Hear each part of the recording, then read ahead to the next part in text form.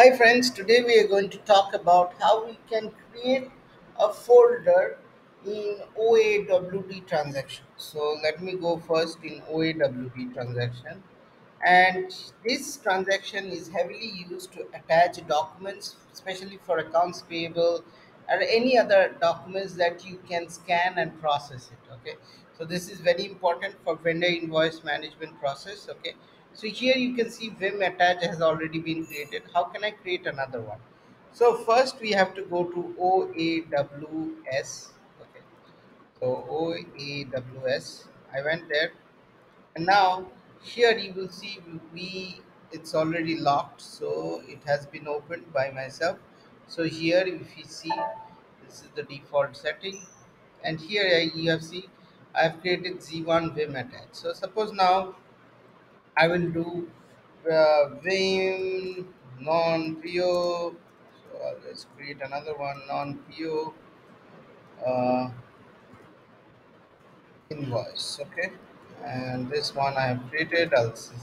Click on this, and in the entries portion I can enter the doc types. Okay, so here I'll just do the doc type. Suppose FI invoice, the US would be the same, and I'll keep like this.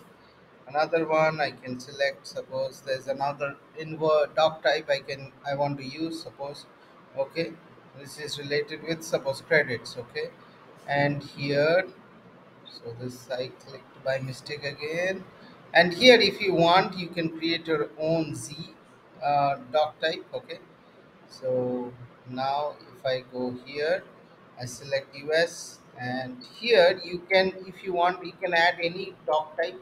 So the doc type is US, a work center, all these things you can add. Okay, this is very handy. Based on your requirement, you can add whatever you want. Okay, lots of times you can add a role or something. Okay, so now I'll just click on this and I'll save it. So the moment I save it, it gets stored in a customizing request, and from here you can select what you want. You want to store or something. So if I select this and I'll save it again, and now if I go to OAWD again, we'll go. So from here /n OAWD. The moment I go here, you can see all these things has been created, and from here you can attach things very easily. Okay, there is no storage, so you have to do some, but from here you can create these photos. So this is very handy for vendor invoice management process or any archiving process where you attach the scanned image to an invoice.